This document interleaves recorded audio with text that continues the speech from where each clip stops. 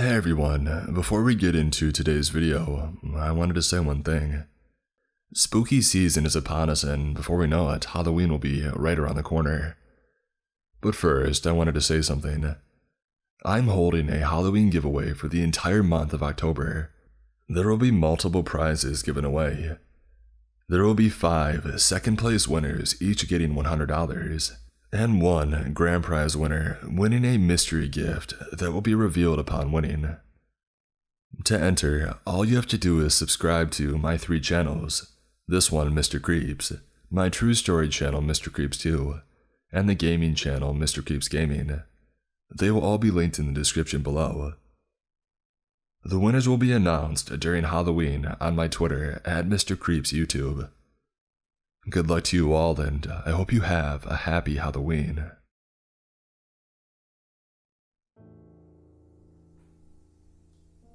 The clock on my dash reads 4:30 a.m. The darkness outside of my headlights is so thick that I can't see anything to the left or right of me. There isn't a star in the sky, and the moon is eerily absent. The phone call I received last night assured me, though, that the church in Havens Creek is nice and the congregation was wonderful. I wanted to get there early, get the lay of the land, and put my own little flair to the place. I had been driving for some time when I finally came up on my turn for the church. I pulled into the parking lot, and what my high beams fell on took my breath away. A large, beautiful white church with long columns, a bright red double door, and beautifully stained glass windows with depictions of our Lord and Savior. I stepped out of the car, turning off the headlights, and the night was heavy again. Outside of the interior lights of the church, and these solar-powered lights lining the path to the door, I could see nothing. I'll admit, I felt a bit unsettled, but my mentor, Father Reynard, had me come here as a guest pastor, and I was not going to let him down. I made my way up the stairs and into the church. The inside was even more glorious than outside. 50 yards of pews lined down both sides and a gold-lined red carpet from the door to the pulpit. Getting the full view of the stained glass, I see our Lord and Savior, the cross, our Virgin Mary, cherubs with wings, and the angels up above. Just being inside of this place filled my heart with love. I made my way down the gold-lined carpet and to the first pew. I took a seat to relax and just take it all in. Directly next to me was a book that I had come to know very well over my 40 years of life, the Bible. I picked up the very pristine book and sat it in my lap with my hands folded, resting on top of it, and took a deep breath. At this point, I was just trying to take it all in when I heard the front door open. The person's feet sounded hard off of the floor with each step, which was strange seeing as the way up was thickly carpeted. Each step drew nearer and nearer, until a man finally came into view. He was extremely handsome and well-dressed. A black suit, jacket, and pants, with a red vest and black tie with red lacy inlays. The man had long blonde hair pulled back out of his face, and an air of authority about him that I just couldn't place. The man walked past me and removed a chair from the rack and walked back toward me. He sat the chair directly in front of me, sat down, and crossed one leg over the other. We both stared at each other in silence for a short time, and just as I was about to speak up, he said, "Forgive me, Father, for I have sinned." His voice rolled out like honey, sweet yet sinister. I stared back at him. This isn't how we usually do things in my church, I thought to myself. But I am a guest in this house, so I won't push. "What is your name, my child?" I asked the man sitting in front of me. He cocked his head to the side and smiled. "You can call me Sam, Father." He held out the word, so I knew it was a question. "Ah," I replied. "Salazar. Father Marcelo Salazar." He gave a slight smile and his bright blue eyes shone vibrantly. "It's very nice to meet you, Father Salazar. As I said before, my name is Sam, and it would be greatly appreciated if you could assist me. I have sinned, and I fear I may wind up in hell." I shook my head softly. "Oh, my child, do not worry. Our Father is a forgiving God. Please tell me of your burden so I may absolve you of your sins." Sam adjusted in his seat and then uncrossed his legs and crossed them the other way. "I drink to excess, and then judge others in church when they admit to doing the same." I nodded. "Well, my child," I said. Sam quickly cut me off and continued. "When I was married, I would have my wife stay at her mother's when she was on her period." I looked at him, as I tried to assure him that the Bible speaks of it being a time of uncleanliness. Sam quickly cut me off again. "I sent my son off to a conversion camp when he came out to me." I didn't respond this time, and he continued. "I raised my hand to my wife if she tried to leave the house in anything other than modest clothing. I wanted my wife to be modest, but also received less than modest photographs from my 19-year-old babysitter, Brittany."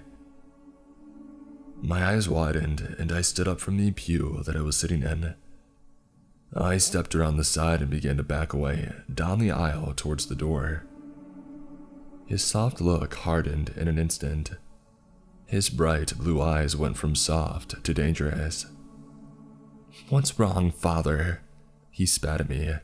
"You look awful." This man was speaking my life back to me. "Who are you, and what do you want?" My hands and voice were both shaking. I was backing up steadily, and Sam was just staring at me. We were far enough apart that if I turned for the door, I should be right there.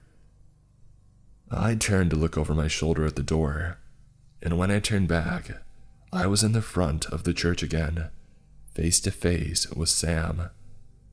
My eyes widened. "What is this? What is going on?" I looked around and up at the ceiling. All of these stained glass depictions were staring at me, and they looked angry. "What does it look like, Father?" Sam said. "You're being judged." I looked around frantically. "Judged? Are you God?" I immediately dropped to my knees and I bowed my head. I heard Sam scoff. "God," he laughed. "You believe a man who led a life such as yours would be judged by my Father?" I raised my head and stared up at him. "Your Father?" I was confused. I ran through my knowledge of Scripture as fast as I could, and it came to me. I looked deep into his eyes and said the only thing that I could think of. "Samuel." The man smiled a big, toothy grin. I stared in horror. "I'm dead." Sam winked at me. "I applaud you, Marcelo. It takes most of you so much longer to come to that conclusion." "Wait, no, this can't be," I stammered. "The devil himself, Lucifer. I may not have been the greatest man during life, but I followed the Bible as close as I could. I kept my wife in modest clothing, sent her away during her time of uncleanness, and I tried to have my son reborn in the eyes of the Lord. I did falter in my marriage a bit, but how has that earned me an audience with the devil? Sam let out a long and deep laugh. You know, my dear priest, he said, some say that the greatest trick the devil ever pulled was convincing the world he didn't exist. But I assure you, I have done no such thing. The greatest trick the devil ever pulled, dear priest, is convincing the world that the Bible is the Word of God. I stared at him, mouth agape, and my mind running overtime. What do you mean, Sam? I felt on the verge of tears. I mean, I wrote the book that you people flock to. You see, my dear priest, many, many, many years ago, my father created humanity. He loved you with all of his heart and swore that humanity would be perfect. I assured him that no creature with free will would ever be so, but he assured me of the contrary. And for the first time in his long life, the devil struck a deal with none other than God himself.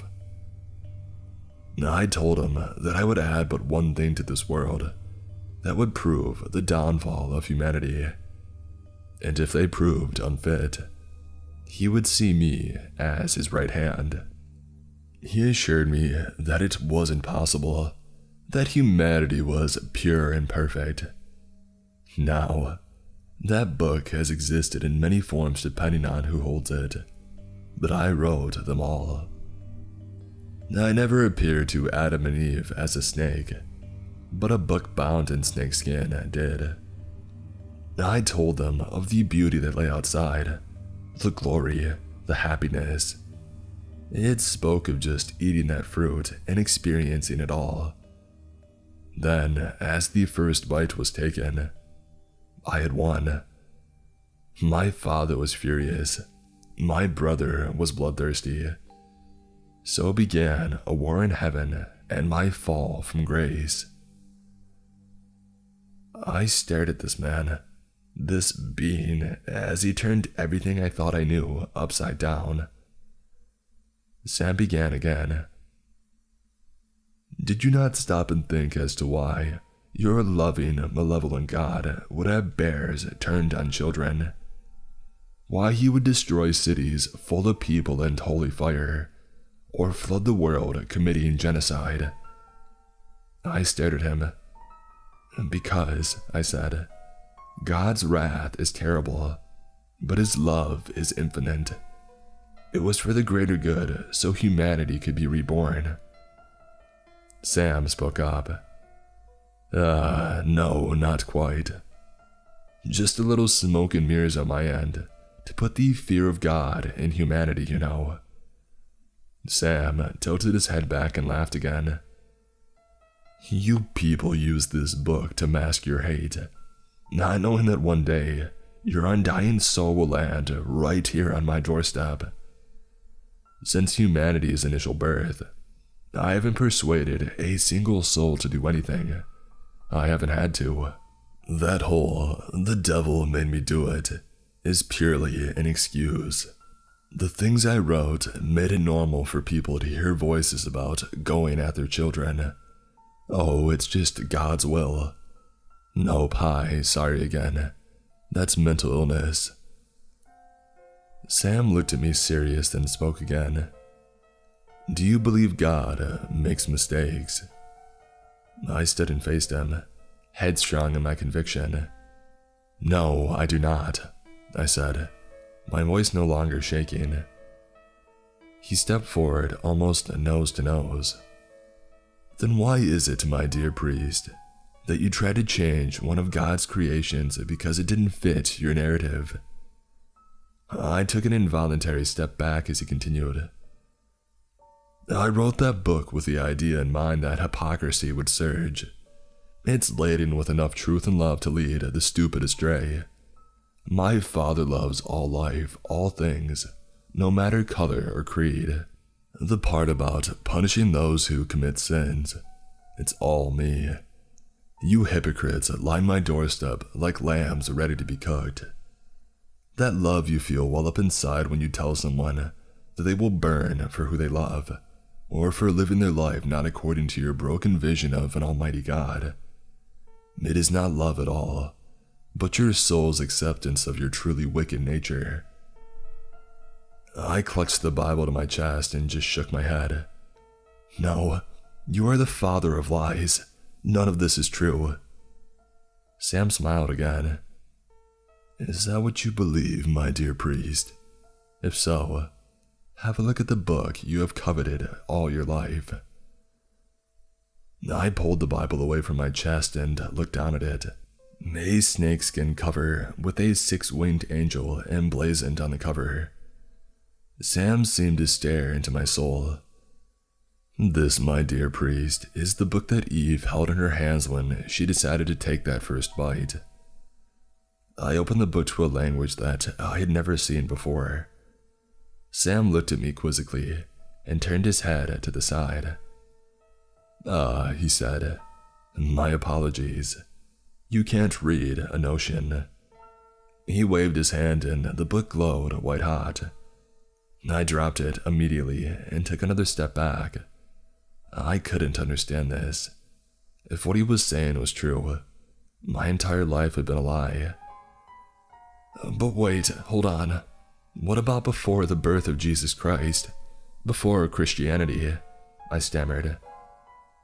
You will find my handiwork in the hieroglyphics, in the halls of ancient Rome, or the diary of Julius Caesar. I had heard enough. I couldn't take any more. Tears openly fell down my cheeks. Now for my questions, my dear priest. How does it feel knowing that I robbed you of all earthly desire, only to have your soul remain in hell for eternity? I couldn't answer him. I couldn't even form clear sentences in my head. How does it feel knowing that the wife you detested so much took your son, denounced your wicked ways, and will both thrive for eternity in my Father's kingdom? I felt his hand touch my shoulder, and it burned like nothing I've ever felt before. I screamed out in agony. As for my final question, this one won't be directed at you, my dear priest, but for our little eavesdropper here. So tell me, my dear reader, when was the last time you went to church?